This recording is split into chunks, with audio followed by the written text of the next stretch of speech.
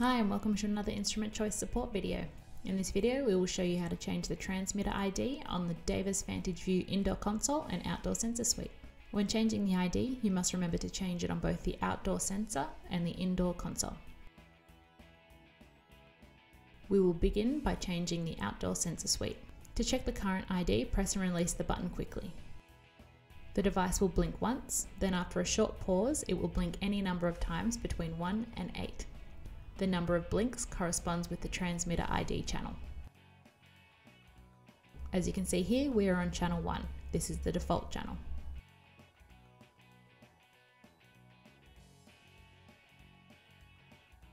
To change, push and hold the transmitter ID button until the LED light begins to flash quickly. This indicates that the device is in setup mode. Release the push button and the LED will go dark. Then push the button a number of times equal to your desired new transmitter ID. We are after channel 4, so we'll press it 4 times. Wait until 4 seconds has elapsed with no further button pressing. The LED will blink the same number of times as the new transmitter ID. The outdoor sensor suite ID has now been changed.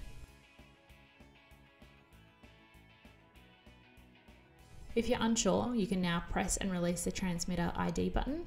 The same will occur. A light will blink, then the new transmitter ID will flash.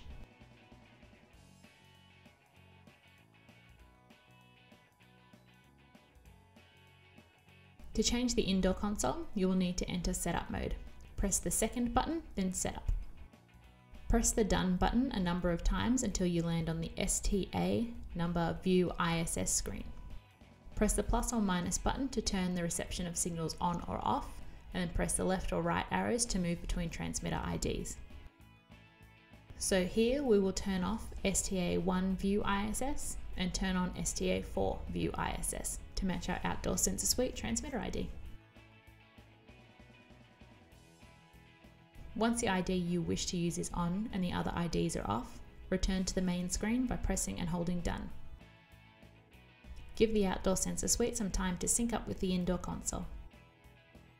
And that's how you change the transmitter ID on the Davis Vantage Vue. We hope that you found this video helpful. Thanks for watching.